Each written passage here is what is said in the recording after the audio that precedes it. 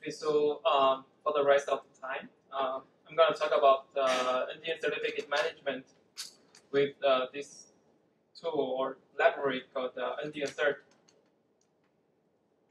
So let's first learn this NDN certificate. So NDN certificate basically is an NDN data packet. So the only difference is that the content is the public key bits. It's in PKCS8 format, and it's signed by the certificate issuer, just like other data packets signed by the producer. And this third issuer is the producer of the certificate for like other entities. And in NDN, we all know that the producer needs to sign their data packets every time they produce a new data packet. So you need to, a producer must have a certificate. And the certificate helps others to identify you because that's where your public key is. And the public key is actually your identifier. And also, certificate proves the ownership of an NDN namespace. So a simple example that if I get a certificate called UCLA CS3 from the UCLA authority, then I have the ownership of the UCLA CS3 because I can issue sub namespace certificates to my devices. For example, I can issue like a UCLA CS3 iPhone to my phone. So that means I can manage my namespace using my certificates. And manually configure the certificate is error prone and also low efficiency. And so we want an easy of use and automatic certificate management system to help us to get the certificate and also to issue certificates to other entities. So before we get there, maybe I can first show how can you manually get a certificate sent by authority. So first,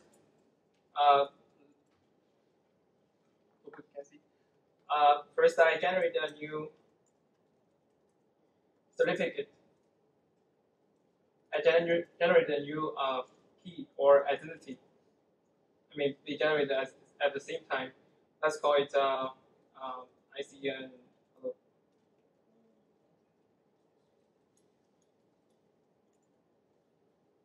Okay, so this is a self-signed certificate. And so for now, this certificate is only on your own laptop, and no one else in the world can identify you because they cannot trust you. It's you signed on your own. And so to let this certificate signed by like a trustworthy authority, you need to copy this this self-signed certificate, and you either send an email or you write it on the paper. And you take this self-signed certificate to that authority and let them to sign issue a certificate for you. And the content of that certificate is exactly the content of this self-signed certificate. That's your public key. And to sign a certificate, so basically you can use this NDNCERT generate to sign a certificate request. And this certificate request is what I get here. So with this NDNCERT request, you can get the certificate request for this identity. So let me show how to sign this request and get a certificate.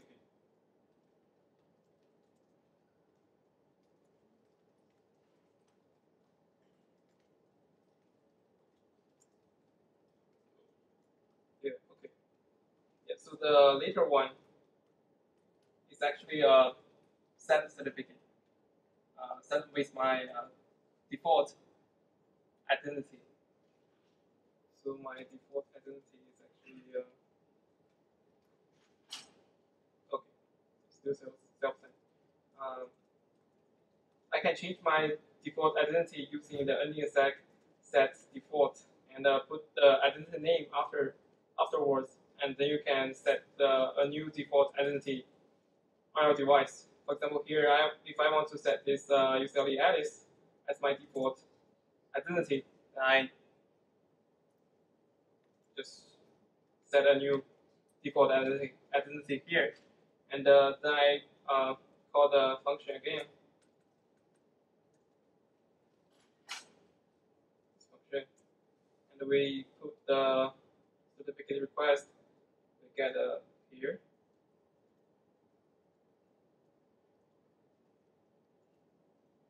Use standard input.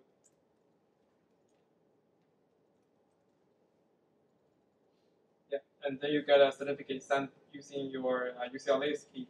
Can you prove it? I don't have NDN tools for now. You have it in the NDNCERT one that I showed. Not the last dump. -D, -L, -.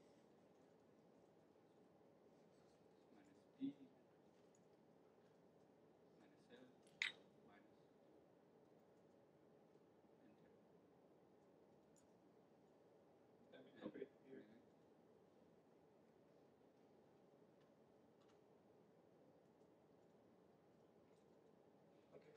Okay. So now you can see this certificate has an identity name ICN hello, which I just created, and the key locator is actually NDN UCLA CS Alice, what I just set as the default identity of my laptop. And that's how we manually issue a certificate signed by another identity, usually your CA. So you can see this process could be very error prone and take time. And in NDN, the certificate issuer and requester can be the same entity. For example, here,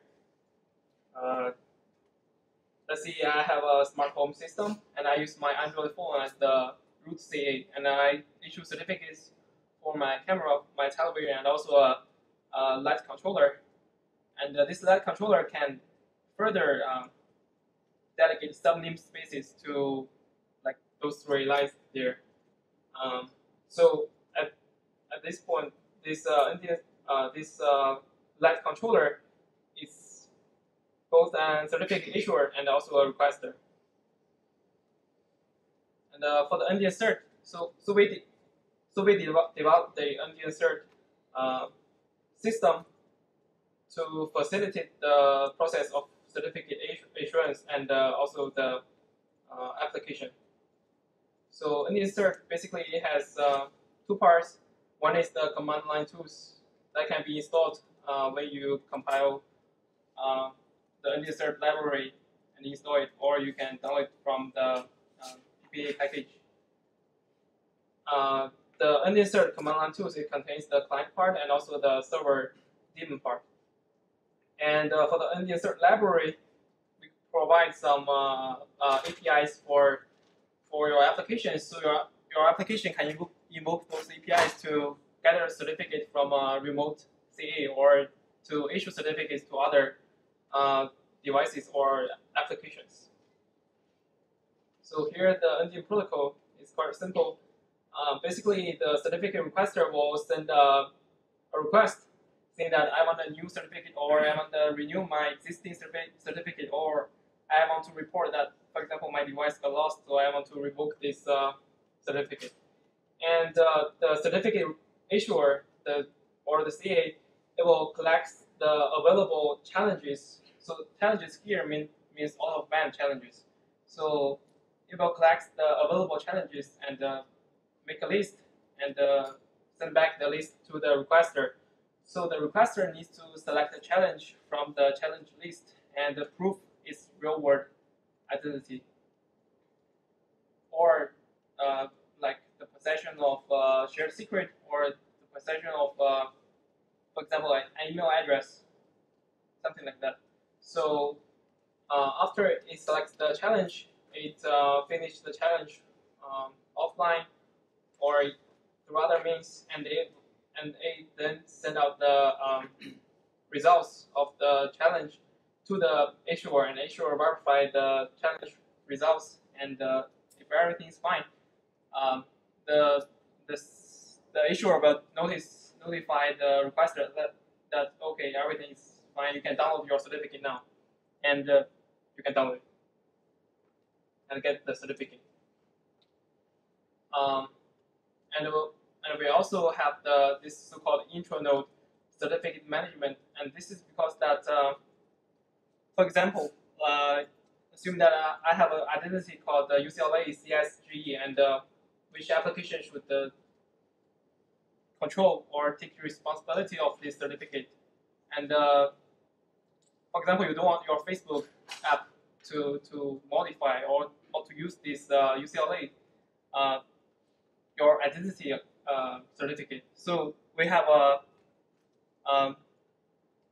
NDNCERT server here in your local machine that can issue certificates to your local applications.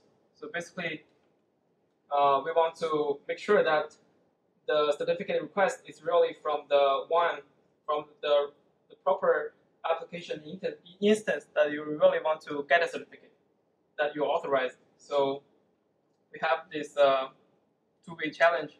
One is to query the NFT and to learn from which process you get this request, and if possible, to check the application signature of this application instance to ensure the code has not been modified.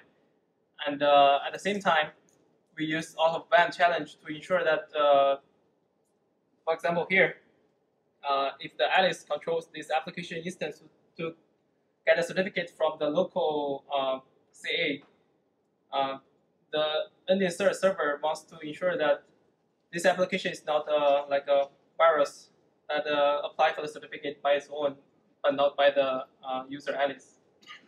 So very simple out-of-band challenge could be, for example, the application shows the pin code, and the user compares the pin code shown from the application instance with the pin code shown from the server side. And we have some examples to show how to use NDNCERT command line tools to get yourself an NDN certificate.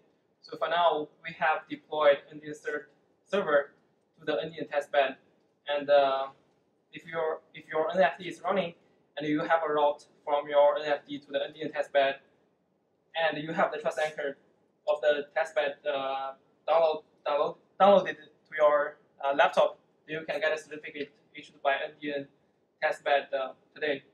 Maybe now I can show how to do this called the NDN client. Yeah, use the config file. So I just run the certificate client, and here he asked me to select let's say to request the certificate. So here the index is 0, and so I step 0, and he asked me the identity name, so I call myself hello ICN. And now, as I showed the protocol before, the server side give me the list of challenges, and here I select the email challenge to finish the certificate application. Then it asked me to input the email address, so I use the this email address, Gmail. Yes. And it asked me to finish the verification, and I go to the website and do some. Okay, I got it. So it will send you a pin code, and you just copy it here, and you're done. So to prove the correctness, you can call the NDNSEC list identity to see this. First, you can see that you have a NDN UCLA hello ICN, and this hello ICN, you can see it get 2 certificates. One is a self-assessed certificate, and one is issued by NDNCERT. What I just applied from the NDN testbed is this certificate here. And you can also set up your own NDNCERT server only if you have a certificate. So if you have a certificate, you just let your NFT running, and the configuration file for the NDNCERT server command line too, and then you can just run the NDNCERT CA server command and set up the daemon for the NDNCERT CA. So other applications or devices, they can use the command line tool or invoke the application APIs to get the certificate from your server. Yeah, and I remember that someone this morning asked, how can you let your certificate available to other devices? So here we provide a parameter here called -r here. So if you have a repo running on your own laptop, you can use this -r to publish your issued certificate to this repo. And so when the other devices want to verify your certificate, want to verify your data packets, they can get your certificate from this repo, and finish the verification process. And here's the NDNCERT library APIs for application. It's kind of complex to use for now, and we hope we can improve it and make it simpler for developers to invoke. And here are some URLs to the NDNCERT project. And also, we have very, very well documented specification and also configuration samples available. And yes, that's the point part. So I just had a question. If maybe either I don't know if you or Alicia or Alex could explain sort of how we get from this point to the vision of I have my UCLA configured laptop. I come to Northeastern. There's a hub at Northeastern, an NDN hub, and using one of the mobility solutions that Beishwan talked about this morning, I open my laptop, it finds the hub through auto configuration, gets some temporary certificate, and can publish content in my local namespace where people can find me. So there's many steps. Alex and I actually just exchanged the text messaging. I was a little surprised by why you go through so many configuration of the connectivity setup. We shouldn't. Yes, like you said, there's an auto config to automatically find the nearest hub and get connected. Yes. So I was just wondering if somebody could sort of walk us through that, like the vision for, and I know there are pieces that are not done yet and some that are, so it would be really helpful, at least for me, to understand the distance between manual configuration and sort of I carry my laptop to Northeastern. So this is actually one of the things that we're doing for ISR project. That would be kind of that specifically for kind of that environment, but that code base can be then extended further to simplify getting certificates. There's auto configuration, you immediately getting some certificate from wherever the location you attach to, and then you can use this certificate for in some either directly in the application, or application can fire up the NDNCERT, the new NDNCERT APIs, not the one that we showed here, to giving the derived certificate in some way. I think that the automatic testbed connectivity, that should be there. So we shouldn't have demonstrated manual configuration first. But I think the certificate auto configuration, auto addition, whatever, that's